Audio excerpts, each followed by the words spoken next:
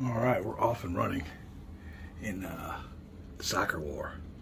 And so far, here's his movements. The only problem is, and I'm waiting for his response, is he moved the 5th Infantry, I think, from 1311 to 1310, and it's supposed to move here. So it's required in our scenario rules. I just got done telling him about it, and we're going to see what happens. But yeah, this is a quick look at what he is doing right off the bat. I have to wait for his response because, like I said, he moved the 5th from here to here, and it says here in the scenario rules.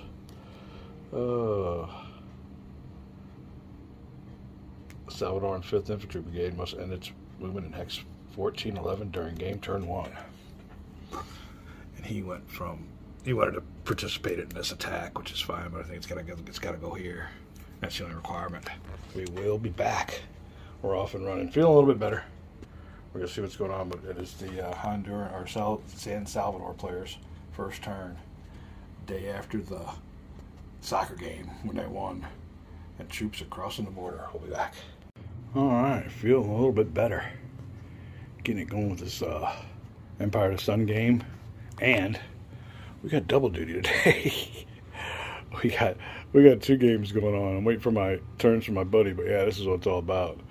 Feeling a little bit better, getting ready to go outside, get some fresh air, play with the dog, but yeah, we got the old EFAR going. We're all set down here in the war room section of the man cave. War games left and right. Oh, hold on. My other left and right. Bye. Well, we have been playing some Central America and getting our moves done. It is now turn 2. I got everything straightened up here. 1 more turn left in this game. Give you a little flyover of our little display. He has no air units in this scenario.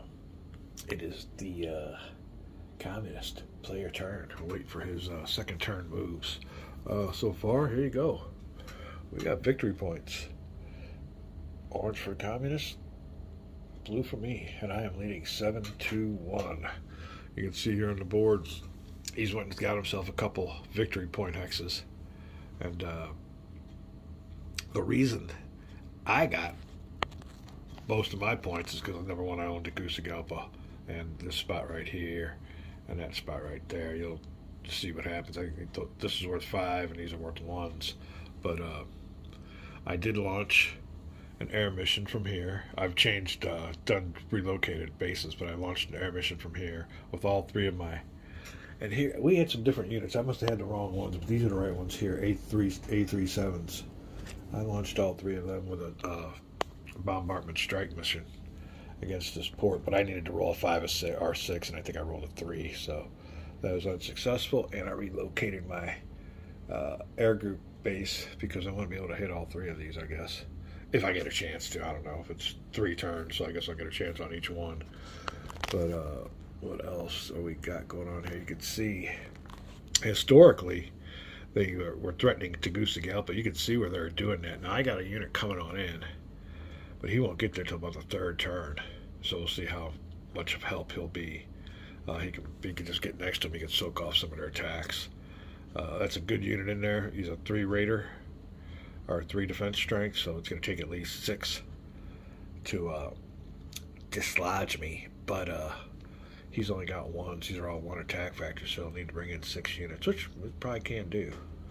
But there you go. Now up here, I went on the offensive, and that's why I got my point back. He's got 2 points, but he's only got 1 victory point because every time, luckily for me, I inflict a hit or a step loss on his units, I get a -1 victory point. So it's all about the blue player, the Salvadoran player's units getting victory points, and me trying to keep him from getting them. But I inflicted a step loss on him. That gave me a victory point. That's where we're at.